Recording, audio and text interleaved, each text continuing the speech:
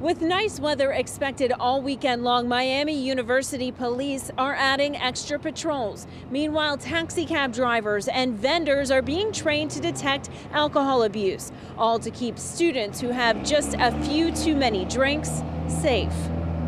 Just 1 week after 21 students were hospitalized for alcohol issues at Miami U, the bars on High Street are packed. We have a son who's considering here, and I think there's very much good things that are here waiting for him, but that's obviously an area that is concerning.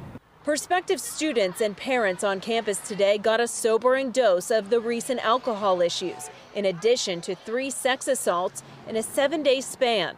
It's sad to see that the statistic is what it is, but on the good news front, it's getting reported and hopefully it'll get addressed with education and with the attention that it needs to get. This Red Hawk alum says he's already had the drinking conversations with his son. I think it's a problem, not just here.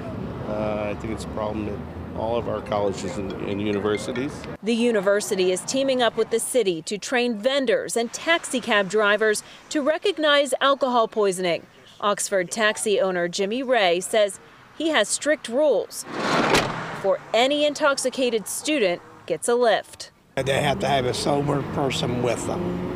That way we know that they get in their halls or their dorms safely and nothing happens. Ray actually dropped a student passenger at the hospital, passed out a few weeks ago in his cab.